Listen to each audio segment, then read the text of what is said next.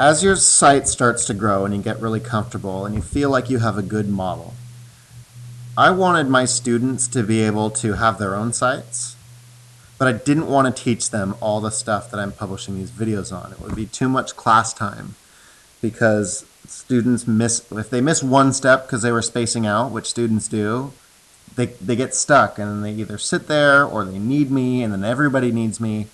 And I didn't have my students do websites until I learned this. This is a huge skill.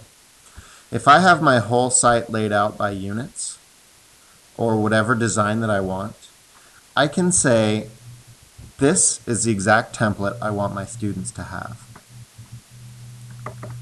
I can go to More,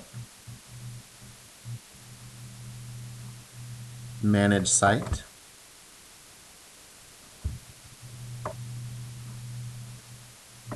publish this site as a template. Template name. This is what the students are going to search for when they create their site. They can search for this template. So I'm going to give it something weird so I know that we'll find it. Something weird 22.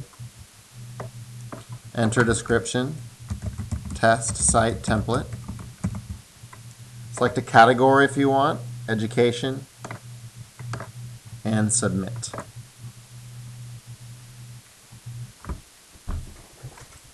Site template submitted. This site is now a template on my site page, and it will continue to be visible to students going forward.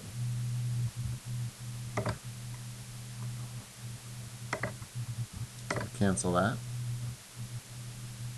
So let's see what the student sees. The students go to make a site for the first time. Now we ask them to browse the gallery for more. And there's all these different sites that you can search through when you're deciding this. Now these can be a little bit complicated, so I wouldn't suggest a teacher use these for their first site, but you can start to look for things. You might find something that you like or might see a neat way to do something. I would like to go to awesome site, something weird 22. Search. The student clicks on it.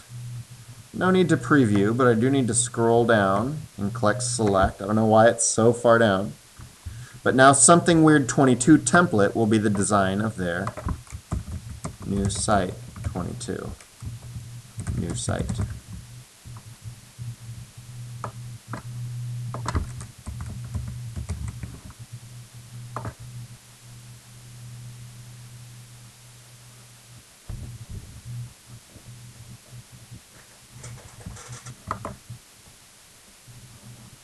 So as you can see, the template looks just like the one that I published.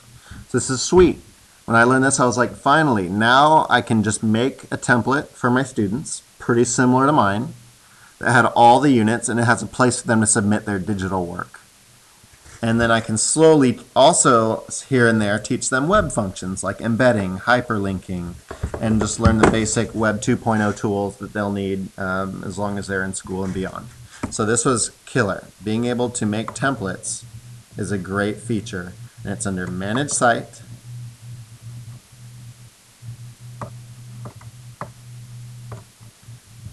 Publish this site as a template. But, you know, I don't really need this, so I'm going to delete it. And this is how we delete.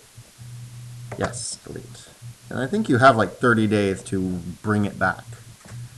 So that was publishing as a template, so your students can now have their own websites without having to teach them how to build the whole website.